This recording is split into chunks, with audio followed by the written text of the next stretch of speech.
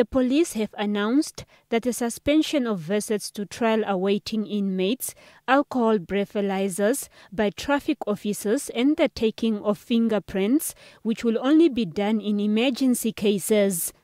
Owners of liquor outlets are reminded to take initiatives to guarantee their own safety and that of their customers. The Ministry of Health and Social Services has also restricted inpatient hospital visits to all public hospitals. Only one family member is allowed in the wards, while visiting time has been reduced to 10 to 15 minutes. Family members are also encouraged to communicate with loved ones via mobile phones. The NDF also announced that it had put in place measures regarding the sharing of barracks and tents by soldiers.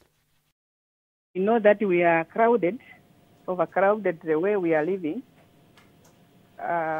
This is the nature and the responsibility that's putting us in that condition.